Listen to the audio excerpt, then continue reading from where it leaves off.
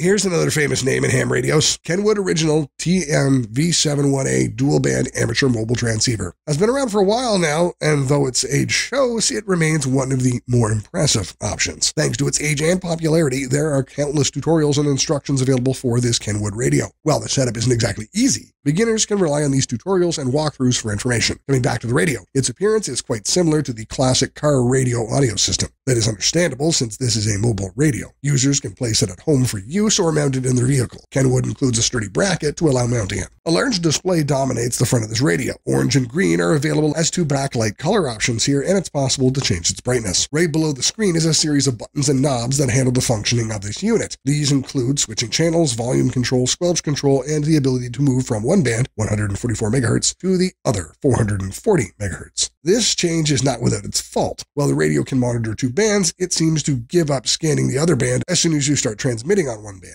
The included mic handles voice transmission well and feels pretty great in the hand. Backlit control buttons are available on the mic, though there is no option for changing the light color here. And that's okay. The light is mild enough, and the buttons here are easy to use and responsive. Alphanumeric keys on the mic are good for handling various functions on the mobile radio. Since it connects to an external power source, the radio can offer to output higher power. The radio can transmit at 50 watts and has a rather impressive range to go along with it. Kenwood includes another interesting piece of classic car radio wisdom for this unit. The front panel is removable and you can carry it with you to discourage theft in the parked car. Good alternatives to the Kenwood TM-V71A would be the Yaesu FT8800 and FT8900. Yaesu's offerings are very similar to Kenwood, and there are a few points where they do better, and some points where they're worse. The good points are independent memory for each VFO, hypermemory, and more ways to see the output power. Meanwhile, Kenwood has a better managed front display, easier programming, and more programmable buttons. Yaesu also lacks customizable light colors for the display.